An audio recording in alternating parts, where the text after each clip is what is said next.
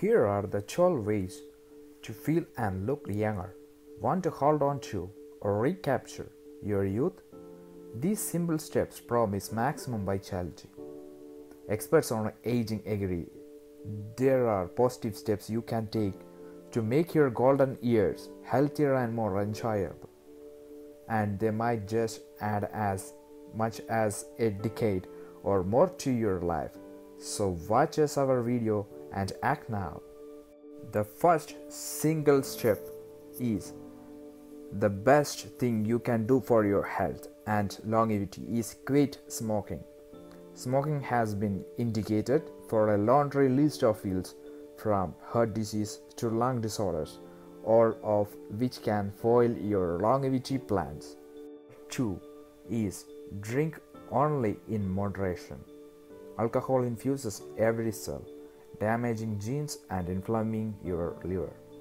A glass of wine a day for women and maybe 2 for men, but no more, may be mildly beneficial. Get your Z is the third step. Your body needs downtime to repair cells and rest your head, and your mind needs dreaming to stay sane. So you understood that the body needs downtime to repair the cells of your heart and make your heart feel rest, and you will be blessed. The fourth step is to find a doctor who specializes in geriatrics or anti-aging. Barbara M. Morris, regional philosopher or PhD, author of Bloomers, can really put all on hold, recommends an anti-aging doctor.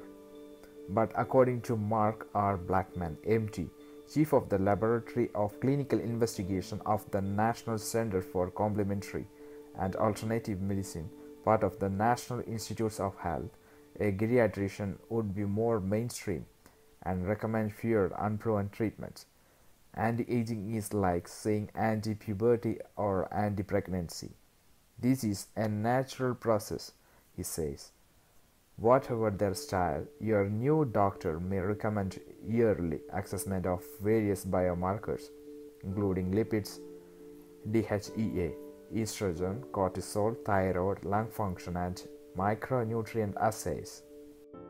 The fifth most important one is cut saturated fat. Up omega-3 fats. Is gospel by now. Eat less or no red meat. Lose the cake and ice cream. Consume more complex carbs such as whole grains, fruits and vegetables, and get plenty of fatty fish. The healthy fats in salmon, mackerel and sardines help keep oxygen-free radicals molecules from damaging your cells. The sixth step is to consider moderating your total food intake. Studies in rats show that a 30% of calorie restriction means longer life. No, it doesn't just seem longer. Blackman also cites studies in rhesus monkeys showing a gain in years from reduction in food. Obviously, losing excess pounds means less strain on your system. The seventh important step is that to be careful when tweaking your hormones. Morris swears by controversial human growth hormone for her. Blackman is no fan. There have been big studies to determine the relationship between decreases in human growth hormone and thinner bones, more body fat and mood swings. Giving growth hormone can build muscle, but it has not been shown that the muscle is any stronger.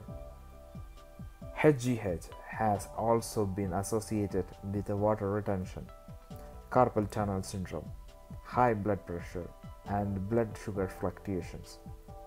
HGH science is not at a point where any responsible provider could recommend it, Blackman says. And what about the other substance, a steroid called DHEA, often recommended for aging? Dramatically less evidence than hedgy hedge, exclaims Blackman. As for estrogen and progesterone replacement, it's been in all the papers. The combo therapy may increase, rather than cut, the risk of cancer and heart diseases.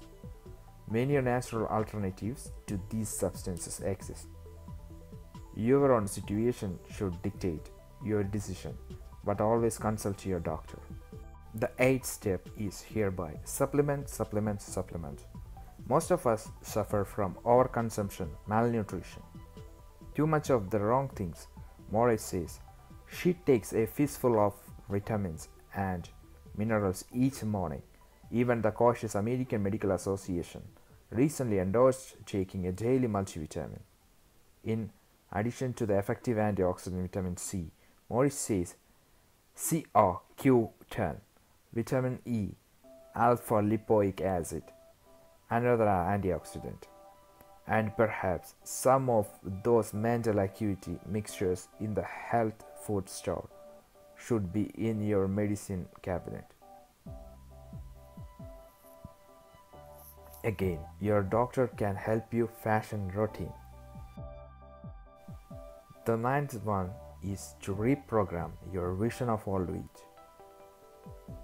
A study at Yale recently showed that those with a positive view of growing older lived several years longer than those who grieved about it.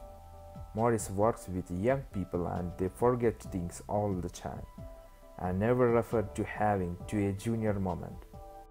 The 10th one is kick guilt out of your life. Laura Berman, Forgan, author of Living Your Best Life, says, be future-minded. Guilt and regrets are part of the past. Evolving and changing is how we stay young.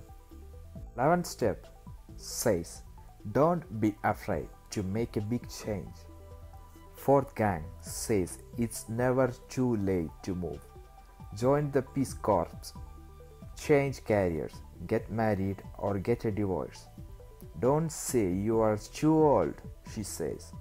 Sometimes decisions need to be changed.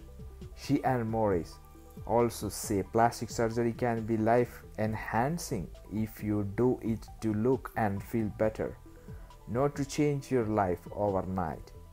And hereby the 12th step says, Morris also half-jokingly advises that people never retire. Retirement is a contagious, debilitating disease. Take some time off for a vacation and smell the roses, she advises. But don't get so intoxicated by the roses that you don't come back and do something useful.